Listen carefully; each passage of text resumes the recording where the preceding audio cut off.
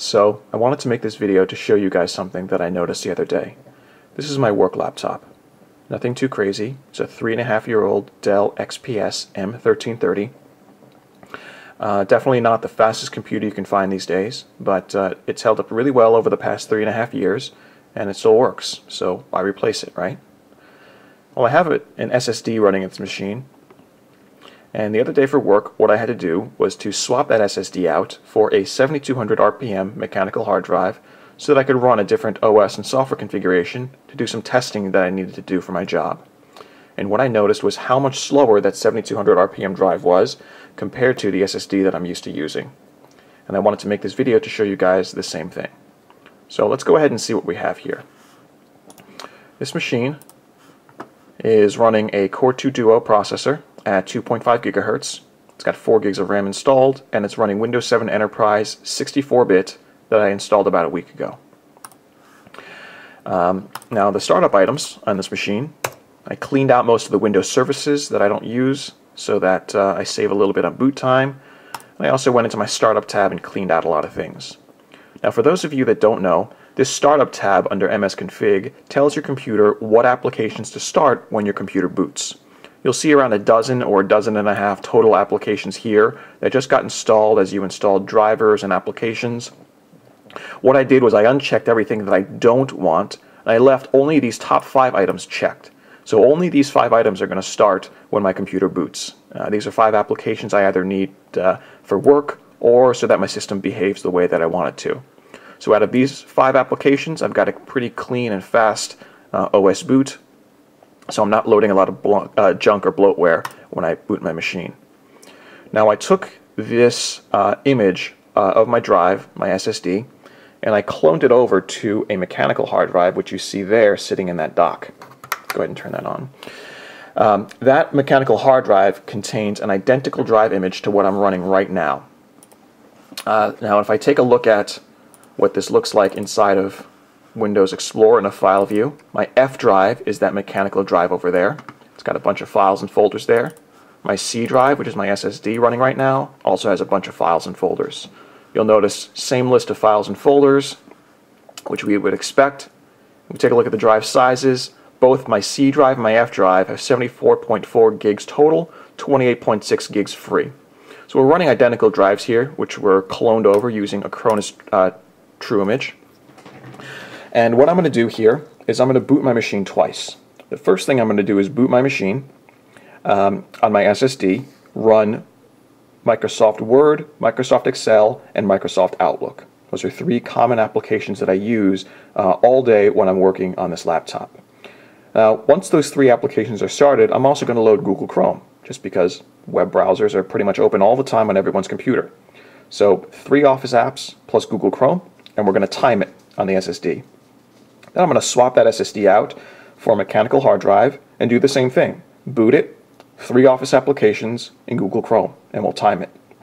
And we'll see how long it takes, but more importantly, I want you guys to pay attention to how responsive the system is while all this is going on. Okay, so it's not just the time, but it's the responsiveness. How usable is your system while all this other stuff is going on? Okay, so let's go ahead and get started here. I'm going to shut my machine down. Wait for that to power down completely, and I'm going to start getting everything set up. Okay. I'm going to power my drive off, pop that drive out, remove the dock. We won't need that anymore. Put that off to the side, and we're going to go ahead and pop the drive out, which is in that machine right now. Unplug the battery just to be safe while we're installing and removing components, and let's see what we have here. This is my SSD. Intel X25M, 80 gigabyte, about a year old. You can probably find better and faster and cheaper SSDs than what I got this for about a year ago, especially with the next generation of SSDs coming out at the time this video was made in March 2011. But it's still a very reliable, capable drive, still should perform pretty well. This drive here is my mechanical drive. Hitachi Travelstar 7K320, about a year or 2 old, 7200 RPM drive, 320 gigabyte capacity. This isn't the fastest 7200 RPM drive you can buy, but it's pretty indicative of what you would be able to expect out of a similar mechanical hard drive. So let's go ahead and take a look what we have here. Take the SSD first, pop it in the system, pop the power back in,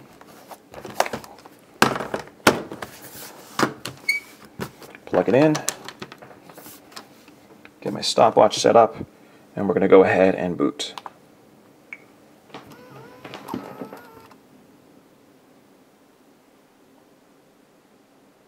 About 6.5 seconds through post.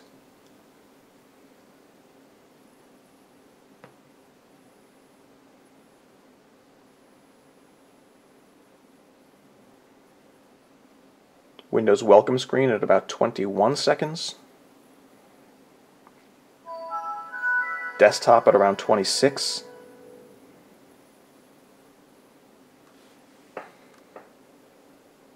Okay, we'll load Windows, Word, Excel, Outlook, and then Chrome. Okay, let's stop that. 43.8 seconds. All right, so the important numbers to remember were 6.5, 21, 26, and 43. 6.5 seconds through post, 21 seconds to welcome screen, 26 seconds to the desktop, 43 seconds for all that stuff to finish loading, for me to run those 3 applications, for me to get into Chrome. So that's an SSD.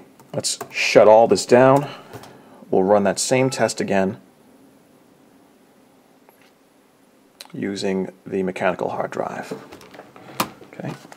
So unplug, pop the battery out, pop the drive out, pop the SSD in, and the power. I'm sorry, not the SSD. The mechanical hard drive is in there right now. I'm sorry, I misspoke. It's the mechanical hard drive in there right now. Go ahead and pop the power back in, and we'll go ahead and get started. So we ran the SSD already.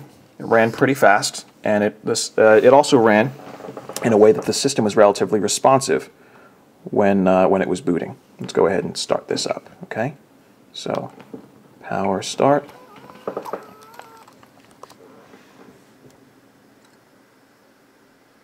Six and a half through post, identical, which is what we'd expect.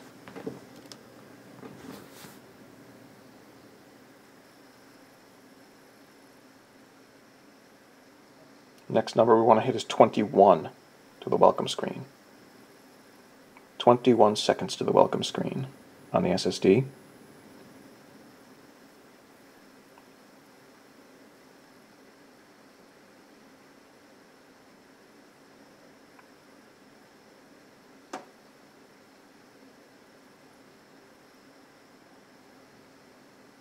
Mechanical hit it in 44.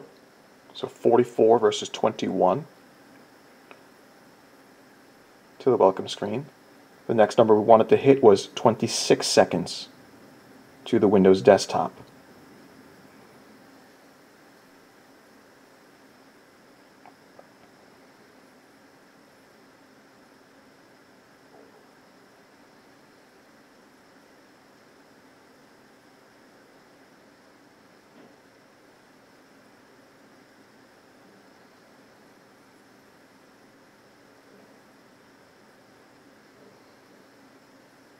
Minute 25.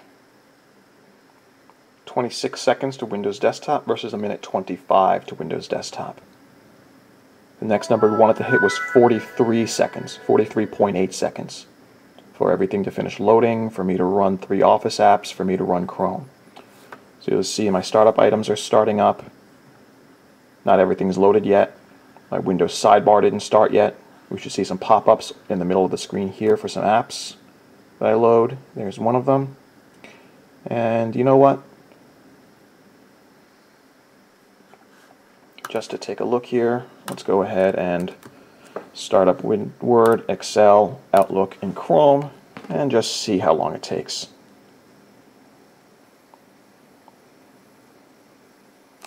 And you'll notice that my machine is, I clicked on the start button, I'm going to click on, move the mouse around. System's not really, the mouse cursor is moving around, but stuff isn't happening here. Word, Excel, Outlook is still opening. Remember, the number we wanted to hit was 43.8 seconds.